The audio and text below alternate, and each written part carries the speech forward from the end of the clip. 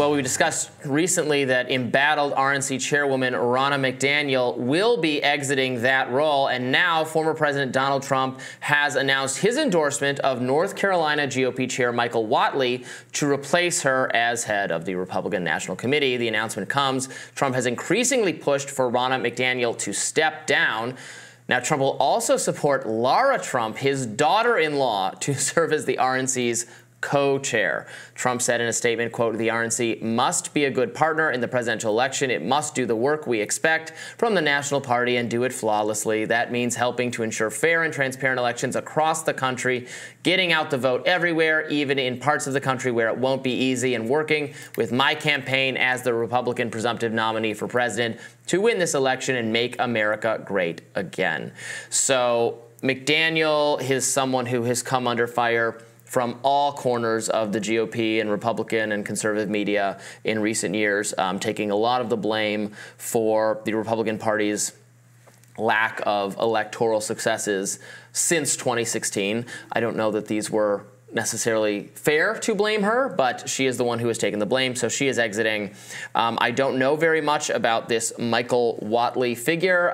It seems like he is more, I would say that he's even more of a Trump loyalist, but Ronna McDaniel was exceedingly loyal to Trump herself as well. She even dropped Romney from her name at his request when he was mad at Mitt Romney.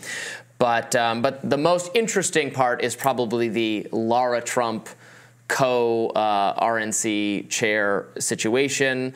Lara Trump is Eric Trump's wife and has been a very effective surrogate for the Trump family, Trump campaign on TV. She's on Fox and other outlets routinely. You know, I think this goes to show just another step in the transformation of the party into just Trump's party. Yeah, I mean, for all of the discourse around campaign rigging, primary rigging, Democrats being hypocrites around democracy, having politically motivated campaign prosecutions of Donald Trump and all of that, I mean, Donald Trump is a leading presidential candidate in the middle of an election season, forcing out an RNC chair who has been nothing but conciliatory to him throughout. It's not a good look, I would argue, especially if you're going to replace her with your daughter-in-law. I mean, we're in a place where people are openly celebrating nepotism in political dynasties. I watched a really interesting focus group discussion over on Breaking Points about RFK Jr. And I was really surprised to see several people in that focus group say, we love political dynasties, like we love the Kennedys, we love the idea that like that family could be back in the White House, which just seems so deeply un-American to me. But the New York Times just put out sorry, not the New York Times, New York Magazine covered this story and opined as to what's going on here and why Trump prefers Whatley. They say, the New York Times reported that Trump preferred Whatley for one overwhelming reason. According to people who have discussed him with the former president, he's a stop the steal guy, as one of the people described him. Lara Trump, a former personal trainer and producer for Inside Edition, has likewise demonstrated her complete reliance on her father-in-law and energetically endorsed even his most deranged election conspiracy theories. So is that all it comes down to, being committed to election denialism? Well, being committed to whatever Trump tells you to be committed to. And that is what Trump's committed to. So, yes. I think it's not a good strategy. I mean, we remember, of course, when he immediately put his daughter and Jared Kushner in charge of vast swaths of policy, something that, frankly, did annoy even some staunch Trump people at the time. Ann Coulter has since become a prominent critic, massive critic of Trump on the right.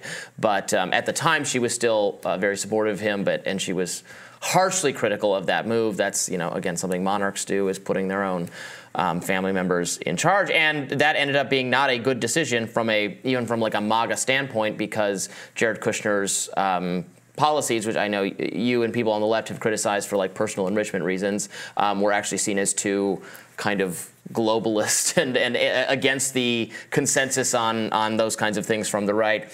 So you know. And to be clear, Ronna McDaniel, obviously another political dynasty, but to really have a sense of how far she was willing to go with kind of election trutherism, 2020 election trutherism, she called the 2020 election She said it had, quote, problems that were, quote, concerning, and that it was, quote, not fair.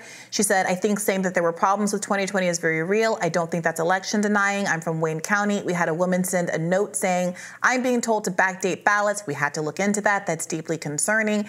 She alleged that she had friends who were poll watching and being kicked out, said that's deeply concerning. And so, like, I can understand that that maybe is not as full-throated as Trump would like. Concerned. But, you know, she went pretty far into saying, yeah, there's a reasonable basis here for us to have questions about 2020. That wasn't enough for Donald Trump. Not even close. She's out, I guess. Yeah, I mean, you know, in a different paradigm, you could theoretically have someone like an RNC chair would be thinking about the future health of the party. And obviously, while Trump is beloved by enough primary voters to easily win the nomination, you know, you could look at it in terms of the health of the party and see that he is not the person. Well, he might very well defeat Joe Biden. Polls suggest right now that he would. They also suggest that any other Republican would have even more of a chance. And you might be thinking of the long-term health of the party, but the Republican elites, everyone who has said, you know what, now is the time I'm going to go against Trump. This is just, I got to get off this train. The whole party's got to get off this train. Every single one of those people has gone down to humiliating defeat as Trump has forced the party to be not just still open to him, but more on board with him than ever. And it's not at all healthy for the Republican Party, for democracy in general, for defeating Joe Biden, in my view, or whatever other Democrat comes along. If Trump doesn't win this election, I don't know why he wouldn't be the candidate in 2028 as well. Yeah, I mean, I think people are saying, like, oh, he'll never run again. I'm like, who are you? What do you mean he'll never? He will never depart freely of his own volition. He will never exit the political scene until he's literally term limited out or he's dead. Yeah. That's my view. I mean, sure.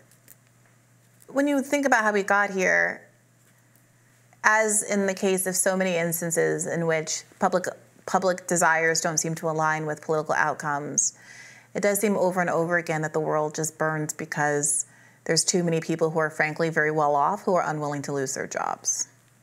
And I see it happening on the left with people who don't stand up on principle all the time. I see it happening in the union context even. I see it happening in the political context. It does seem like there are people who, it's always a collective action problem, right? Yeah. You know, I stuck my head up, I got beat down by Trump, so no one ever wants to do it again. But if all the nails raised at the same time, it doesn't work, but you stand on principle, and I'm sorry, you're a millionaire, take the lick and go out with your integrity. It could be one Liz Cheney or hundreds. They're all going to lose. Okay. It seems like. Well, to me. That's why we live in the world that we live in, because there's zero people with that attitude that it's better off just to look out for themselves because it's not going to work anyway, create the ultimate reality that nothing is ever going to change. Well, that does it for us for Rising today, but it is only Tuesday, so we have so much more show to produce this week. We're very excited about it. We will be back tomorrow with another edition of Rising. Please stay tuned for that. Be sure to like, share, and subscribe so you never miss any content. For those of you who prefer to listen while you're on the go, we're now available anywhere you listen to podcasts. See you tomorrow. Bye-bye.